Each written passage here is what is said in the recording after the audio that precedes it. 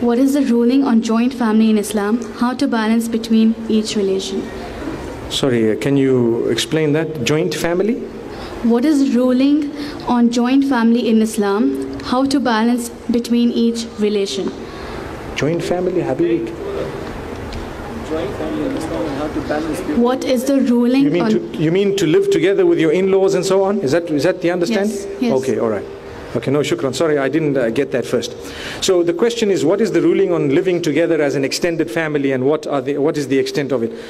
That's obviously, it's dependent on a lot of factors. It's not haram, it's permissible on condition that the rules of hijab are not, disregarded, and at the same time there is respect and modesty in the home.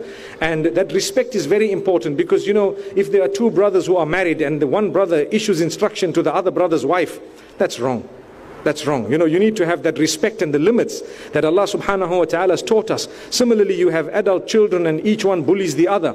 So if you have a beautiful home with, a strong ethos and with strong, for example, Islamic inclination or moral values and so on, it can work. But I'd like to believe in today's world, there is a lot of selfishness that takes over people. And even if we are good, sometimes not everyone that we're living with is good. So if, for example, there is a discrepancy and people are finding it difficult, rather than making it something depressing where everybody is fighting each other and people are angry and depressed, we'd rather separate. We'd rather live separately, and we'd rather try. Some people's financial circumstances do not allow that to happen.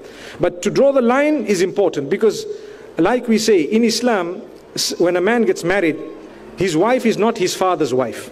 Some people, in some cultures, the father decides, this happens a lot, the father decides who you're going to marry, and after that he instructs the woman also to say, you do this, you do that, you do that. So she's just an unpaid maid for the home.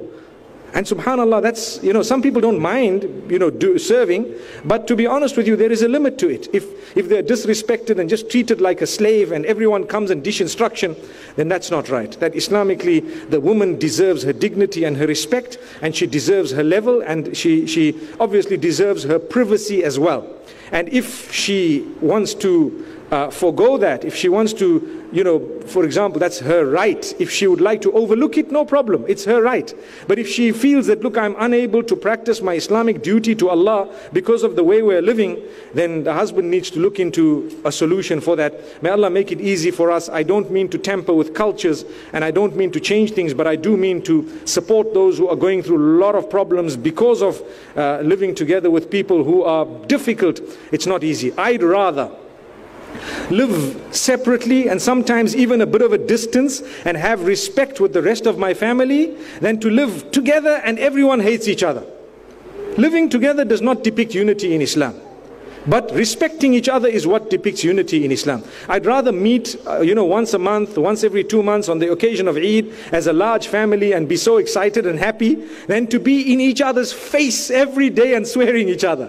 May Allah subhanahu wa ta'ala help us. I've just given you an example. And people need to think, because a lot of the older people, especially those who might have made a bit of money and they have bigger homes, they insist on the son living in the same home after they're married.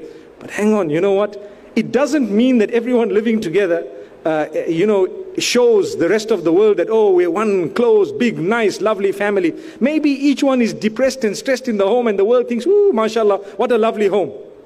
We'd rather, use the solutions that are practical. And this is why I know of people who've shifted all the way to Dubai just to stay away from the politics. May Allah subhanahu wa ta'ala help us. May He grant us ease. May He open our doors really. Jazakumullah khair.